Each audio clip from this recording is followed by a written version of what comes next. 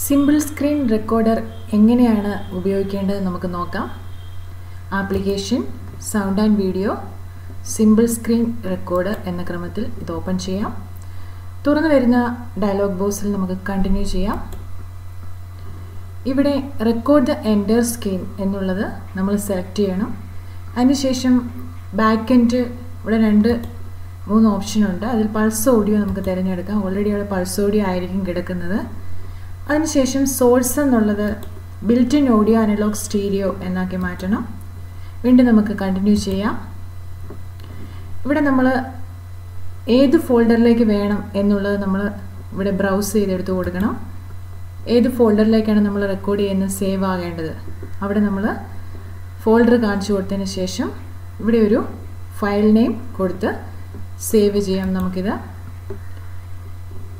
ഇവിടെ കണ്ടെയ്നർ എന്നുള്ളത് നമ്മൾ MP4 ആക്കി കൊടുക്കണം. 3-4 ഓപ്ഷൻ ഉണ്ട്. അത് MP4 ആക്കണം.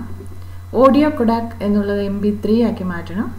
വീണ്ടും നമ്മൾ കണ്ടിന്യൂ ചെയ്യുക. അതിനുശേഷം നമ്മൾ ചെയ്യേണ്ടത്